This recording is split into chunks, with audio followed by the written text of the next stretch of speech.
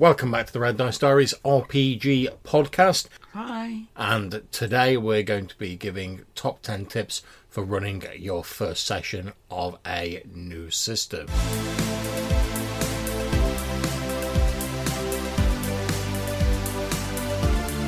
Okay, so we've all been in that situation where you've decided to take the GMing reins and run a game, but it's your first time running a particular system. Now that could be like you're an old hand at GMing and you're just trying like a different game, or it could be it's the first time you've actually GM'd.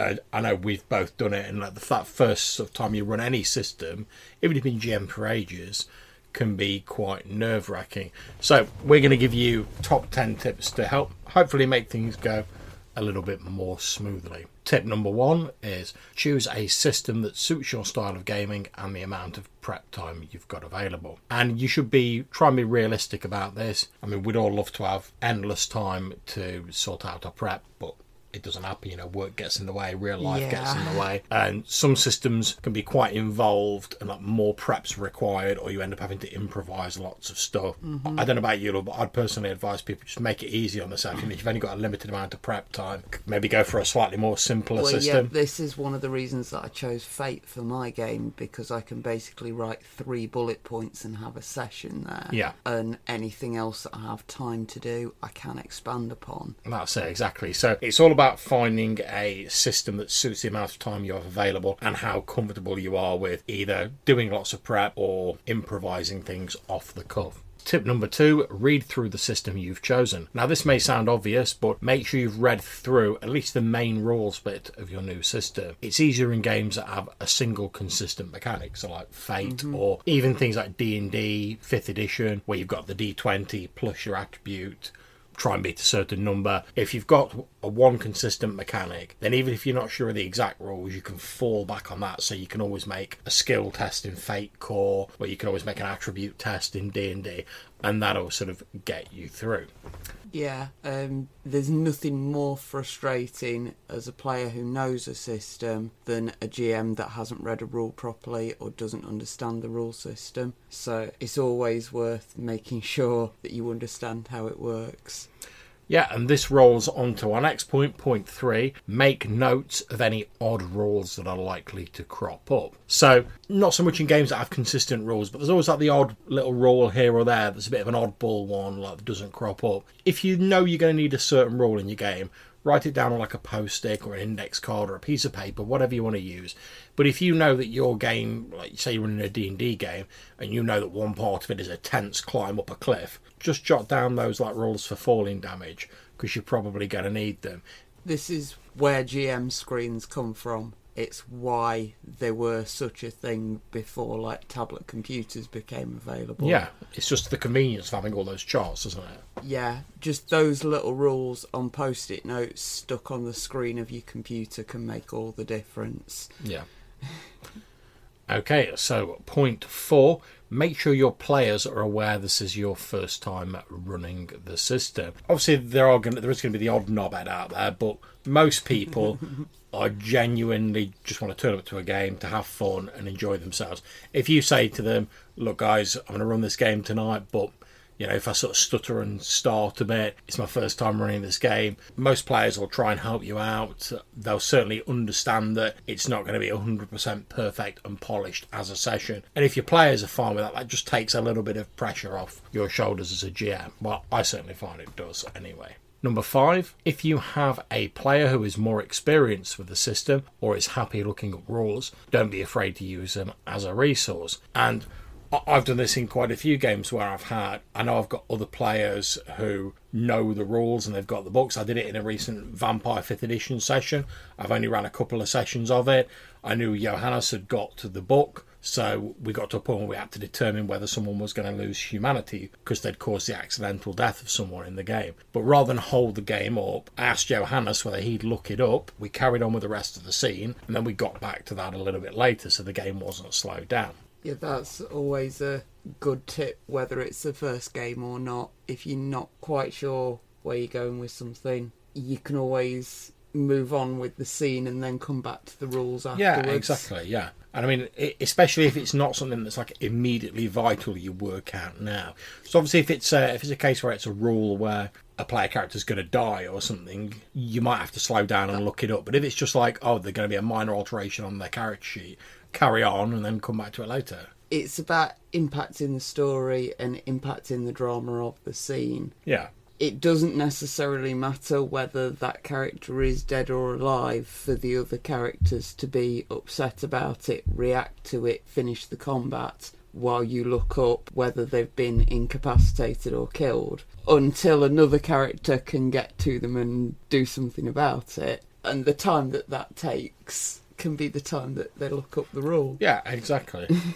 Okay, so on to point number 6. Whatever genre or setting you're running, it can help to have some music or images to get your players in the correct frame of mind. And now, if occasionally you have to stop and start, or you have to look something up, part of the problem with that is that the player's attention can wander a bit. The temptations to start like cracking some jokes, and the pace of the game just sort of gets ruined. So anything you can do to help keep people sort of in the mindset of whatever setting you're doing is good. So if you've got like some music playing in the background, or you've maybe got a few images, or you've got some maps or something like that, it all helps keep the player's attention focused on the game. Another thing to encourage in those sorts of situations is encourage the in-character chat, the in-character banter. Quite often in my game, when I'm not quite sure where to go with the rules or something, because we've got a Betazoid character, I'll just go, oh, Betazoid character, do a roll. And then I'll turn to one of the other characters and go, how are you feeling about this? And that'll give me 5 minutes to fill it in as they discuss that. Even without having like an empath or a telepath or anything like that, it's one of like my favourite tricks. Like if someone's maybe not getting as involved in the game as they might do, and they've not done anything for a little bit, you can turn to them and you just go, oh yeah, what's your character's thoughts on what's going on? And like let them have a little bit of spotlight time if they want that. But as you say, it can also be very handy, because while they're describing that, you've got like a few minutes to quickly like look up in the rule book whatever you need to look up. So let's move on to point 7, which is keep your first session simple. And now I prefer to run campaigns myself, so the temptation is always to start off with some grand sort of epic scale campaign. But if it's your first session for a game, and you might run one session of it and go, actually I didn't really enjoy running that game, there's no point putting loads of effort in to make a massive campaign. Start small, start with like a simple scenario, 2 or 3 encounters maybe, and a little bit of socialising and a bit of talking to NPCs. You can always expand on that later. And if you keep it small and you decide not to come back to the game, you've not wasted all that time and effort. Absolutely. First session, if you want it to be like a long-running game, or even if you want it to be like a half-dozen session campaign, all you need to do in the first session is put the player characters together in a group that will work with each other. Beyond that, anything else is a bonus, and add as much as you can into it to make it fun.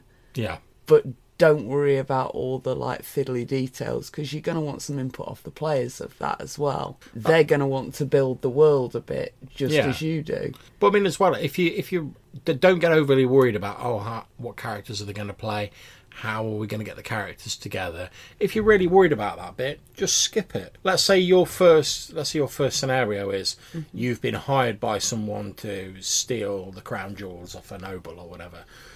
Just have the player group start and say, like, right, have them start in the middle of the action. In media res, as it's called.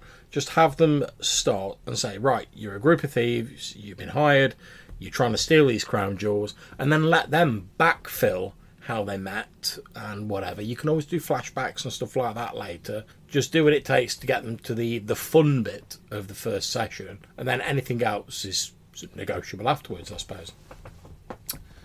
So point 8 is schedule a break during your session, and don't be afraid to ask for a few minutes if you need it. Now, one of the things I've started doing recently is scheduling like a sort of semi-formal break halfway through the session, so people can go and get drinks, they can use the conveniences, etc.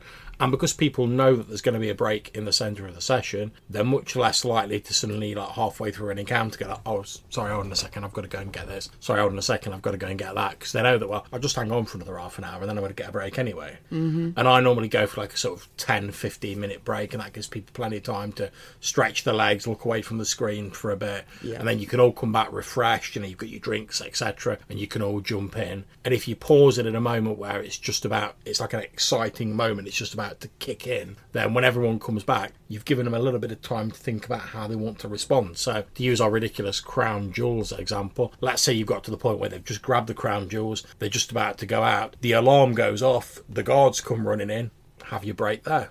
Then they've got time to think about it, also to sort of get themselves worked up a bit and sort of think about what they're going to do, kick straight back in with the action, and as soon as you get back in, everyone's in an interesting scene. You haven't got to try and like build up the pace again. Also, if you're running your first session and you really do need to look up a rule in a book or you need to reference something, just be honest and upfront to the players about it and say, look guys, sorry, I just need a couple of minutes to quickly look this up and then we'll move on. And if you've been honest with them, most players are absolutely fine with this. And as Hannah was saying earlier, you can always like ask them what the characters think about what's going on. You can always get them talking to an NPC or something like that, which will like fill up a little bit of time whilst you're looking up whatever it is that you want. Point number 9, if you can't remember a rule and you're worried about interrupting the flow of a session, be upfront about it with the players again. Just make a ruling and move on. And when I say make a ruling, what I mean is look at the sort of core mechanic of the game, whether that's D20, World of Darkness, Fate, whatever it is. Make a ruling that seems consistent based on that, and then just move on. You can always check in the rule book the official ruling afterwards,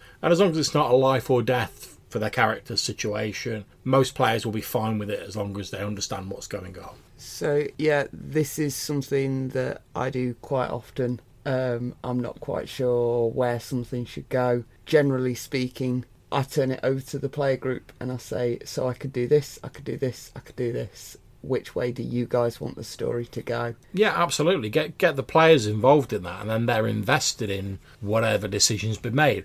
And when you do look at like the actual proper rules afterwards, again, be open about it with the players and say, oh yeah, that thing that happened last session, I've looked at the official rule and this is what should have happened. Sorry about that, guys, I've made a note of it and we're going to do it like by the official rules going forward. But obviously the ruling stands for that session. So, and like I said, most players, if you're honest about it, they'll understand, because as we recommended earlier, you'll have told them that this is your first time running the game, so they're not expecting it to be 100% perfect. Which neatly dovetails onto our final point, point 10, one of the most important in my mind. Don't be too hard on yourself or overanalyze your performance in the first session. I've seen loads of people doing this online where they're like, oh, I ran my first Star Wars session yesterday, or oh, I ran my first Call of Cthulhu session or D&D 5th edition session yesterday, and oh, I'm not sure about it, oh, a few things went wrong, and you know, I'm not really sure if I'm cut out for it. There is never going to be any session that is like a properly run session that is going to be 100% perfect. Yeah, this is things where things like Harmon Quest really mess with you, because that's not what that session really looks like. When they give you that half hour of perfect roleplay, what they actually did was like 3 hours of grueling game session and edit it down just like any other reality show. Yeah. And if you had a fun evening with your friends, you ran a great session. If that session included some interesting story or some cool traps or some other entertaining bits that people thought was cool, great. If not, and people turned up and you had fun together, you won. That's the only way you can win at roleplay. It doesn't matter if the players run rampant through your setting, they ignore what you've written, they kill, like Hannah says, they kill or shag all the NPCs. As long as you're enjoying yourself, your players are enjoying yourself, by all means get feedback.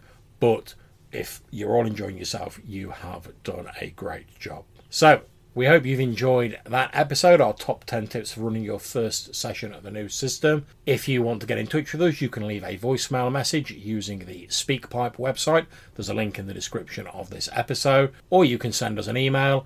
The address is rddrpgpodcast@gmail.com. Until we see you next time, take care, stay safe, and keep gaming. Bye.